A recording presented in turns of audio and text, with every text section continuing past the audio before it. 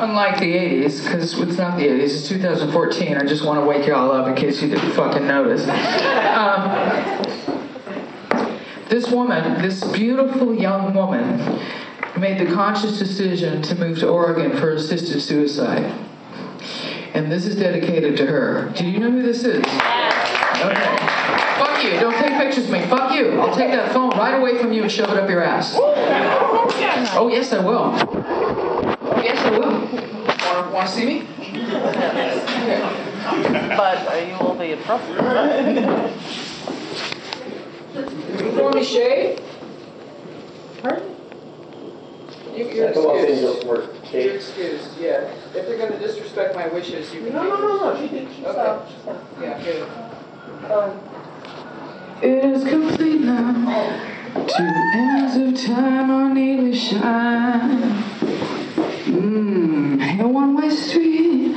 She's walking to the end of the line, and there she meets the face that she sees in her heart and mind. What a beautiful woman to make that decision and consciously. And I don't know why that's not actual common practice. You know, you get to put your dog down, which is painful enough.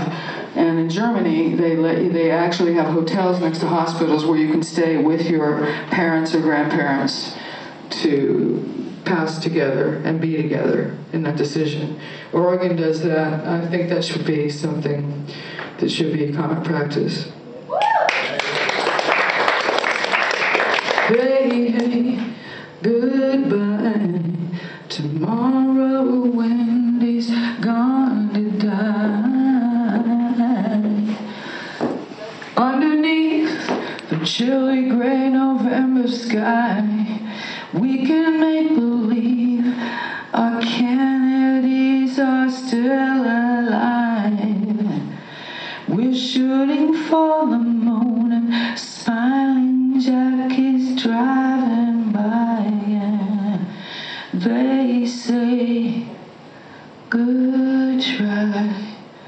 Tomorrow Wendy's going to die.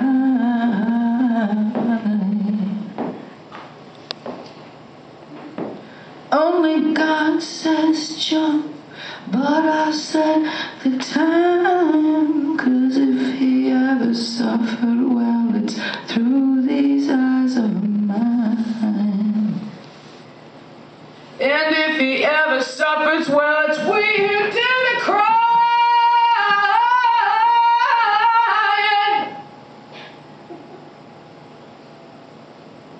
Hey, good try.